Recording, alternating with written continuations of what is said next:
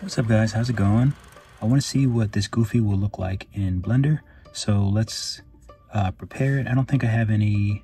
I have all of these layers, so I have to merge all these layers and do a few things like that, and just make sure that it's good to go for Blender, and then I'll bring it over. Okay, so here's how he looks, which is pretty much just the same, except there's no lights or anything, because it doesn't really make a difference. It just kind of makes it a little more confusing if I add a light, because then it shows up in Blender. But everything is organized, and all the way down to like the bubbles in the drink and the water. So everything is organized together, so that will give me the best chance of not being super confused. We'll see how that goes. So now I'm going to just export it. So I just go to File, Export as GLTF.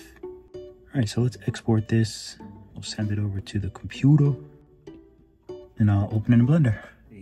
Let's import Goofy to GLTF, downloads, Goofy, import.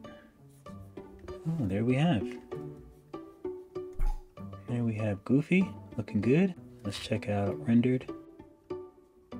So there we go, super shiny as always. So I'm gonna have to adjust all the colors and definitely do some stuff with the glass that's acting really strange. So we'll figure that out, and I'll check back in with you and see it when it's not so glossy and better lighting.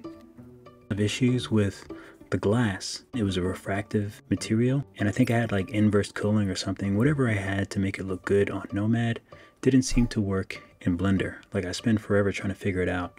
So what I did was I just wound up going back to Nomad, stripping it of those settings, putting everything back, putting it back to opaque, and then just exporting that one piece to Nomad. So here, I'm just gonna X this glass.